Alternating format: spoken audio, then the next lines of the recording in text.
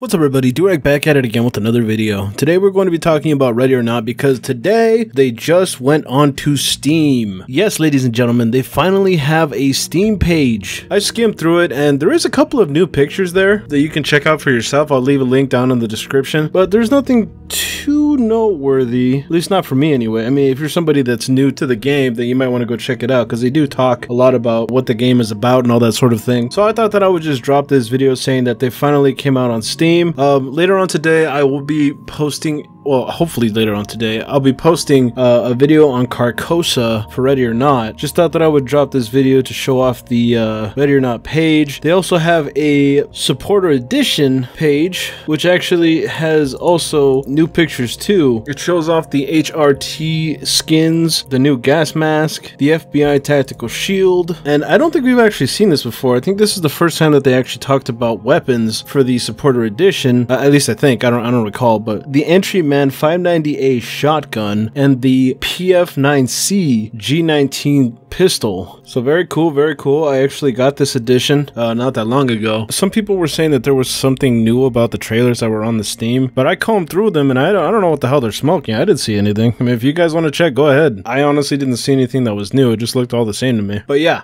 Tell me what you guys think down in the comments below. Again, be ready for that CoCoSa video that should come out later on today. Yeah, I will see you in the next one. Bye-bye.